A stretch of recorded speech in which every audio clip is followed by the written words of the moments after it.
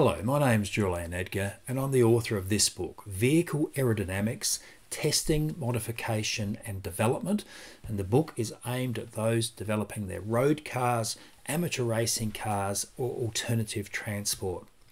What I want to do in today's video is talk about measuring aerodynamic lift or downforce through measuring trailing vortex rotation. Gosh, doesn't that sound rather obscure? Let's take a look. It's quite a fascinating technique which is applicable to certain types of cars.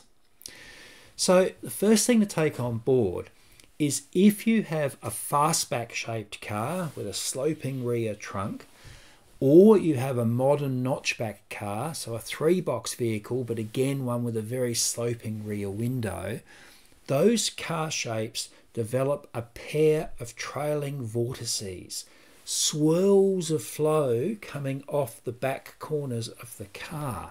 Now, this diagram shows a very stylized version of them. They're much more complex than this diagram shows, but at least it gives you a bit of a feel for it. So have a look here. You can see the airflow comes here, wraps around that fastback shape, joins the airflow that's coming up from under the car and has a big rotating swirl. Now have a look at how the rotating swirl on the right hand side of the car, when it's viewed from behind, is going anti-clockwise, going around that way. Conversely, if we follow the air on the other side of the car, the left-hand side of the car when viewed from the rear, we can see it's flowing the other way. It's flowing clockwise. So we have these vortices coming off the back of the car, in this case like that. Now, a reminder, I said fastback and notchback, modern notchback cars only. Square backs with a vertical rear do not have this type of airflow behind them. Open-wheeled race cars, they've got all sorts of other things happening. We're talking only about fastback and modern notchback cars, 3-box cars with sloping rears. I wouldn't want you to try and apply these techniques to shapes that don't even have these sort of trailing vortices, because that won't work. All right, big swirlies coming off the back of the car. So what? What's that got to do with lift or downforce? Well, here is the really tricky thing. The direction those vortices rotate show if the body as a whole is developing lift or downforce. So let's just look at the right-hand vortex, looking again from behind. If the vortex is rotating anti-clockwise, as it shows in that diagram, the body as a whole is developing lift. Conversely, if that vortex on the right is rotating clockwise, the body as a whole is developing downforce. So the direction of vortex rotation shows the aerodynamic behavior of the body as a whole if the body flows are dominated by 2 vortices. Okay, if there are all sorts of other appendages sticking out and there's all sorts of other turbulence of vortices going on, then this will not apply. But where you've got these 2 basic shapes, especially the fastback shape, the direction of vortex flow will show whether the car as a whole is developing lift or downforce. Okay, that sounds pretty cool. So how do you measure it? Well, what I've done is I've developed a paddle system, a rotating paddle system. Now, I was coming up with a system like this, and then Dr. Jeff Howe, who is one of the people who viewed my book and gave feedback on it, pointed out that Mirror, the UK research organisation, in the 50s were trialling paddles to measure rotating vortices behind cars, and he was kind enough to forward a technical report to me, and so I could modify the approach that I was going to take, and this is the result. So we've got a longitudinal axis here. I'll show you in more detail in a moment, and we've got these paddles, which are just flat plastic paddles attached to arms. And the whole paddle, if it's influenced by a rotating vortex, will rotate in that vortex. You understand, the air is flowing around along a longitudinal axis, it'll rotate the paddles as well. Can't use a propeller or a fan, it has to be something that responds only to a rotating airflow. So I made that device, which I'll show in close-up in a moment, but actually attaching it to the car proved to be much more difficult. I ended up making this system using high-powered suction caps and ram adjustable ball mounts, and so it could be held rigidly in position behind different cars and be able to be moved around until I found where the actual vortex location was. So here's a close-up of it. It uses a bicycle hub as the bearing. Good quality bearing, of course, in bicycle hubs are very cheap. It uses aluminium strip, which has been bent through 90 degrees to mount the paddles.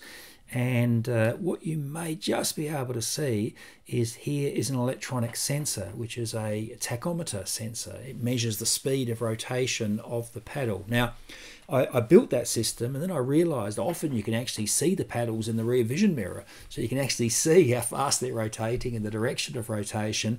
And so if I were making it from scratch, I wouldn't necessarily include the electronic tachometer, but they're available cheaply on eBay. They're sold as a machinery tachometer for use on a lathe or a drill press or something like that. So they're actually quite cheap. The sensor is triggered by magnets, which you can see here I've taped to the arms, and as the magnet comes past the sensor, it closes a Hall effect switch. We have a little tachometer module which measures the number of impulses coming through and then displays a speed which I can have inside the car. Here you can see one of the ram ball joint mounts, double ball joint mounts, which allows me to change its orientation and so on. So we have this thing mounted with a longitudinal axis long ways behind the car, and we move it around and we can see the direction of rotation of the vortex, and by looking at the tachometer or just visually looking at it in the mirror, we can see the speed of rotation. And you might say, well, what does the speed matter? Well, think of something like a tropical cyclone, a hurricane called in some countries.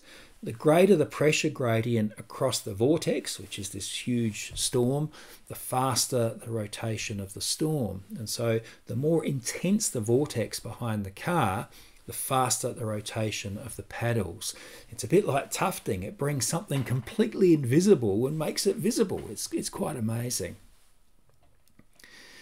So here is a really, really good example. This was just one of the most exciting days of testing I have ever done in aerodynamics. So we can see we've got the trailing vortex paddle system mounted behind the Porsche Cayman. And the Porsche Cayman has got a rear spoiler, which can be lifted by a button on the center console. Normally it rises at 120 kilometers an hour automatically, but at speeds less than that, you can make it rise or make it stay recessed. So I put the vortex measuring paddles on the back.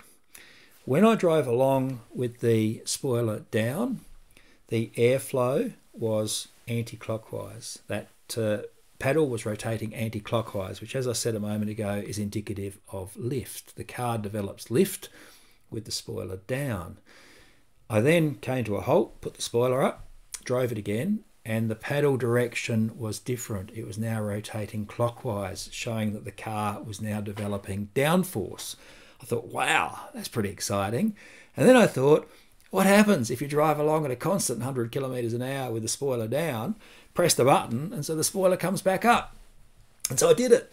And so I was watching in the mirror, the spoiler was down, the paddle was rotating anti-clockwise, lift, the one on the right, remember, looking at it from the back. And then I pressed the button, and as the spoiler came up, I watched in the rear vision mirror, and the paddle came to a halt, slowed to a halt, and then started rotating the other way. So it was the most fantastic example of the rotating paddle showing that the car had moved from developing lift to developing downforce as that rear spoiler height was changed. It's really quite exciting. Now remember though that if you look at the shape of the Cayman, it's very much a fastback shape. So it's going to have, if I show it developing lift, it's going to have airflow wrapping around that way. Okay, there's the shape of the car in cross-section as well as longitudinal shape allows that airflow to wrap around quite easily. Whereas with the, as I said, with the spoiler up, it changes direction. So very, very exciting to watch it actually occur. I was chuckling out loud with glee just watching this change. So measuring trailing vortices with a rotating paddle versus using suspension ride height sensors or using a laser ride height sensor. The rotating paddle will work only on fastback and modern notchback shapes. The more it looks like a fastback, the stronger the trailing vortices typically, and therefore the better this approach will work. The direction of rotation shows the dominant trailing vortex flow. As I say, there will be other vortices occurring, therefore thus showing whether the body is developing lift or downforce. You've got to be a little bit careful. The actual vortices and what's going on is more complex than I've shown in the diagrams, and the paddle isn't going to see a lot of the subtleties like vortices within vortices, but it will show the dominant vortex flow, and that's really what we want to see. As we saw on the Porsche, it can show the change from lift to downforce with the movement of an active aero device. I've tried it only on this car in terms of showing that, but it may well also be able to show different wing inclinations and things of that sort. And I said the speed of rotation shows vortex strength. And that's got implications that extend way beyond this video just on lift and downforce, because the less intense we can make those trailing vortices, typically the lower the aerodynamic drag. So these paddles have got a strong use in terms of actually trying to reduce trailing vortex strength and so reduce drag. The book's called Vehicle Aerodynamics, Testing, Modification and Development. It's available in Amazon from your country. It's a big book, it's 500 pages, 800 images, all in full colour, so it's not a cheap book, can't be with that mix of attributes. But I think you'll find, as demonstrated in this video, you'll find content you'll see nowhere else, and it's all practical, hands-on content that I've actually done and proved. It's been reviewed. The book has been reviewed by some very senior and eminent motor vehicle aerodynamicists, and their feedback and contributions and ideas have been included in the book. So there's a real feast for people who are interested in automotive aerodynamics. Thank you.